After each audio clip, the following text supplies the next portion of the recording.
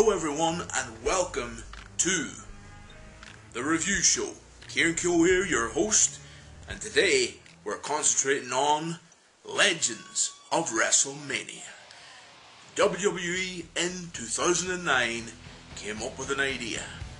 It's going to be WrestleMania 25 in April, so we're going to take out Legends of WrestleMania. This is the game, this is the cover, the greatest game before WWE 12 came out this year. It was the greatest game in my game library, the greatest wrestling game of all time in my opinion, for the sheer brilliance, the sheer nostalgia for any wrestling fan of the game. On the cover, Hulk Hogan is here, Stone Cold Steve Austin, Andre the Giant, The Rock, Bobby Heenan, the Mouth of the South Jimmy Hart. And on the back you've got a lot of great legends, of course. Relive, rewrite and redefine. That was the selling logo for the game. That's it there. Legends of WrestleMania. For the retro style of the action, this is based between 1985 and 1999. The Legends, because of the style of them, the eras of them years. They brought in the 15 WrestleManias from them years, 1 to 15, and they brought in the Royal Rumble arena. They're the only 16 arenas in the game. I would have liked more arenas in the game. I would have liked to see the Saturday night's main event arena, which was in, of course, the SmackDown vs. Raw 2009, which you could take over the wrestlers from to fight Legend versus current superstar, but you couldn't take over the Saturday night's main event arena, which was DLC that year in SmackDown vs. Raw 2009. Never understood that to this point. SmackDown vs. Raw 2009 was accompanied by 5 legends, who were, of course, Earthquake, Doink the Clown, the Bushwhackers, and, of course, also, they included Vader. So, when you've taken these 5 legends and a legendary arena, and you've put them into that year's SmackDown vs. Raw game, and then you suddenly don't let them import into the Legends of WrestleMania game, THQ obviously made a blooper there as far as their organisation. They should have really sorted that out because it didn't make sense. But that's something I haven't understood since. But anyway, it's no big deal, I suppose, on retrospectively. But what I'm saying is, would have been good. But anyway, Legends of WrestleMania features, of course, the greatest legends in the history of the sport, or of the sports entertainment, I should say. And of course, it is a scripted sport, but of course, it is great fun. The colour, the spectacle, the drama, everything unfolds in the world of wrestling is all great. It's cartoonish, but it's brilliant. But of course, in Legends of WrestleMania, we've seen 38 of the world's greatest legends, of course 4 of the all-time great managers.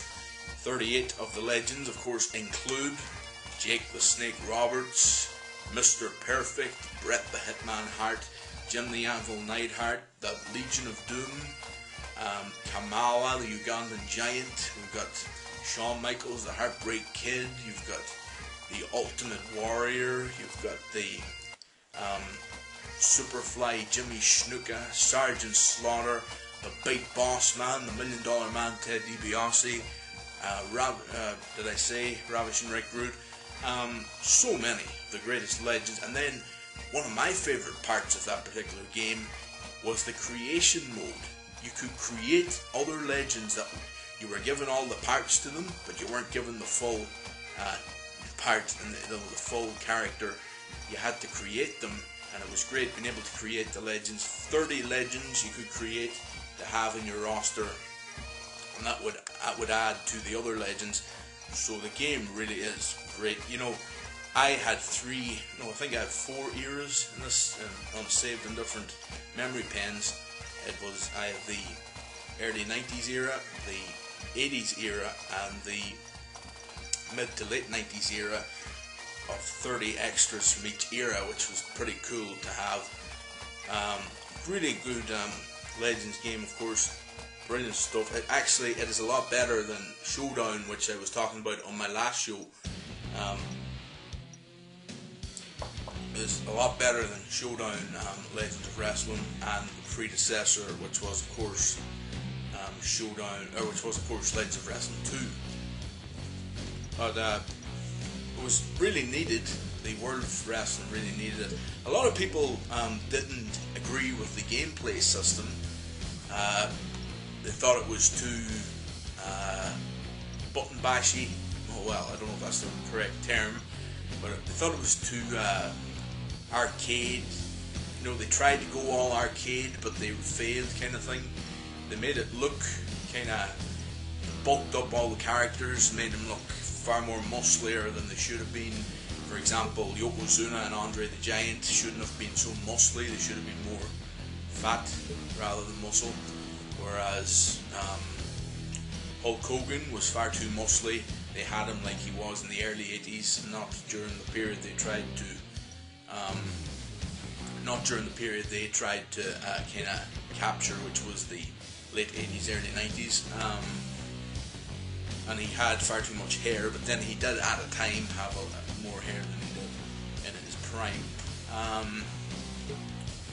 suppose they just tried to make the characters look exact. They actually, I think, based all the characters on their their toys at the time, their action figures, which were made by well, I can't remember exactly who they were made by, but the toys that were made, of course, at the time, they tried to make the characters just like these toys. But Legends of WrestleMania, great game. It's, you know, the game modes in the game were Legend Killer mode, where you had to go into a gauntlet and defeat all the legends as they came at you, one after another, which is pretty good when you do it first, but then it gets pretty, you start to lose interest in that particular game, in that particular game mode, which is kind of, it's a bit of an annoying thing. And then Relive, Rewrite and Redefine, of course, it is WrestleMania Tour mode. And in that mode you go through matches from every WrestleMania up to from 1 to 15, and you see a video package before each match, which is pretty cool.